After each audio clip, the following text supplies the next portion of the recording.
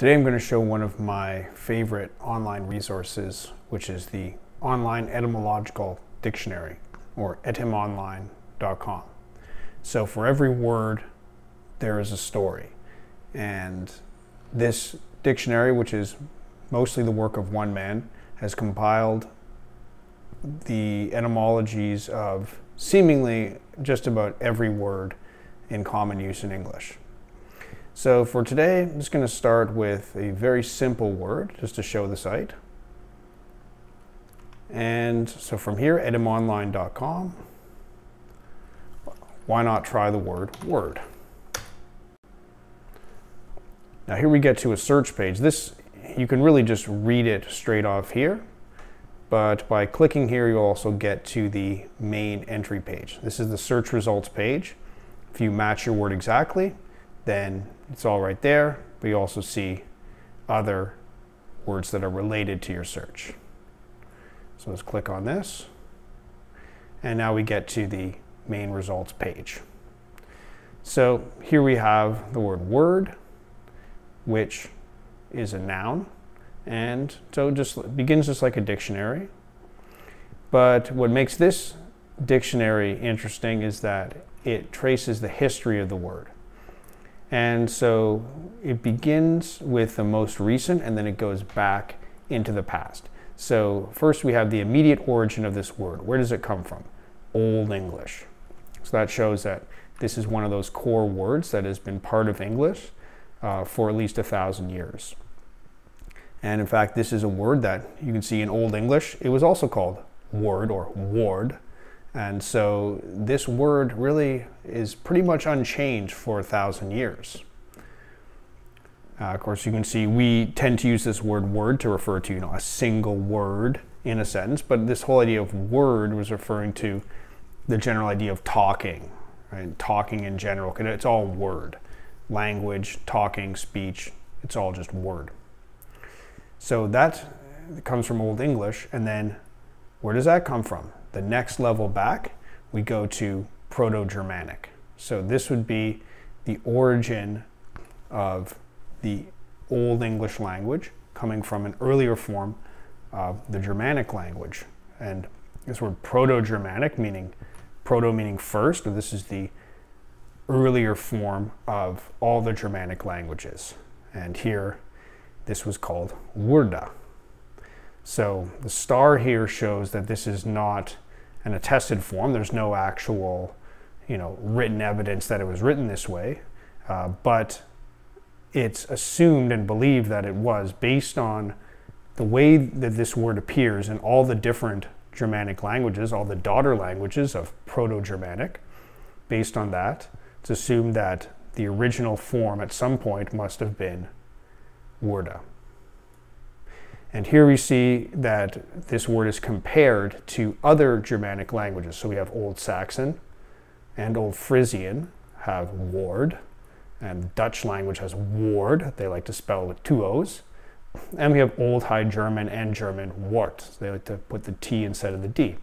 But clearly these words are all sister words.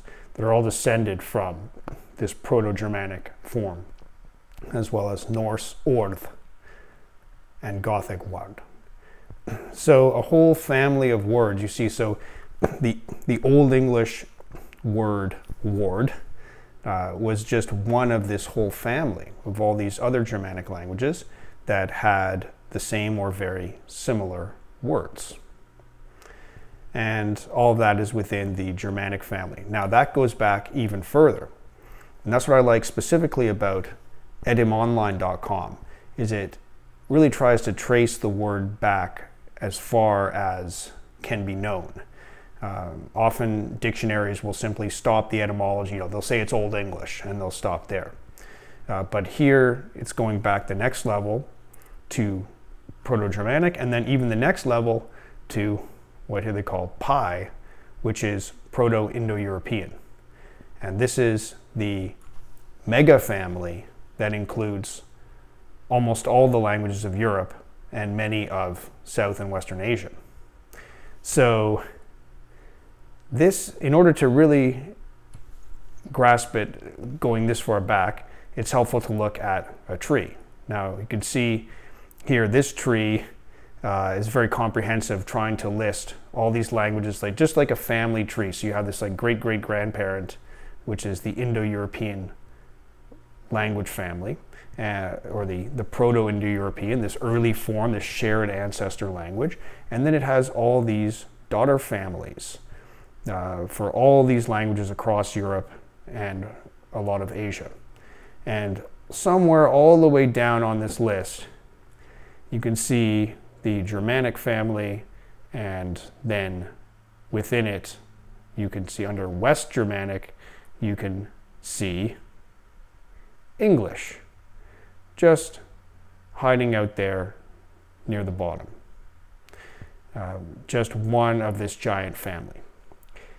But it's pretty hard to make sense of this chart, so I find that you can see many different Indo-European trees on the internet, but one that I found to be one of the nicest of all is this one. And why not, if you're talking about a family tree or a language tree, why not describe it and show it as an actual tree? So here you see in this root here, the Indo-European language, branching into two main trunks for Indo-Iranian and European. So here we see the languages of Persia, now Iran, and many of India. But then over here on the right, the European branch has many of these languages of Europe. You see Slavic branch with Russian and Polish and so on. The Latin branch with all the Romance languages, Spanish, Italian, so on. And then the Germanic branch here, which contains these German, the Nordic languages, Dutch, and so on, and English.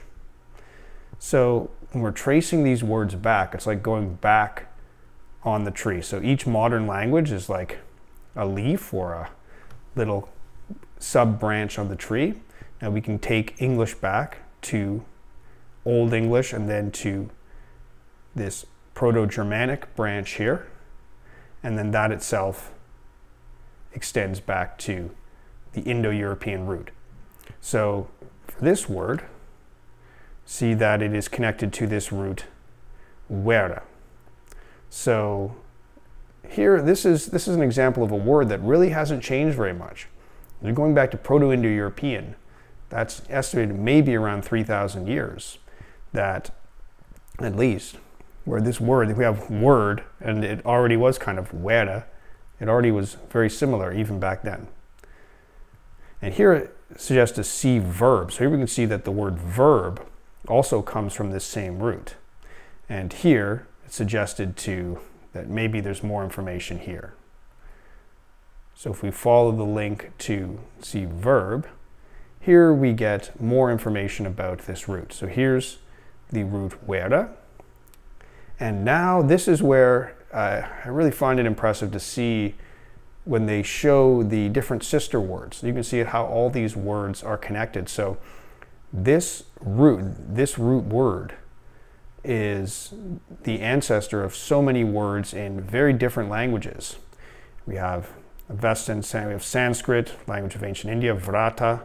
So you see it's connected by regular sound changes that can be traced back to this reconstructed earlier form. Greek, Hittite, Lithuanian, Gothic, and there's the Old English word. So it's amazing to think when looking at this whole tree, you can find there are words in many of these different languages that can all be traced back to a single root. And once we get there, that's really where etymology ends. There have been many efforts to trace further back beyond Proto-Indo-European to maybe some kind of great Eurasian language that includes even more language families. And the dream would be to create some kind of proto-world language that can have some kind of common ancestor for all the languages of the world. But even tracing back to a few thousand years seems to be about the limit of what's been possible so far. And it's possible that anything further is lost in history. So typically when you're looking at an etymology, the best you can do and the furthest back you can get for English is to get back to the Proto-Indo-European root. Now you can see this presented here in a little sequence. So you have the PIE, Proto-Indo-European root, descended into the Proto-Germanic branch. So that's just like going from Indo-European onto the Germanic branch here. Then into Old English word, and then into the modern English word. So this is a very simple example, a word that really didn't do much. It really meant pretty much the same thing, and its sound was even pretty similar for thousands of years. So a very steady, solid word that has been very consistent through history. And so very, very ancient word that still continues in more or less the same form. Now, if you try some other words, you may find that there are many that have some very surprising and unique etymologies. So I recommend that simply think of any word that you're not sure about or you find interesting. Try typing it into etymonline.com and see what you can find. So hope you enjoy this resource.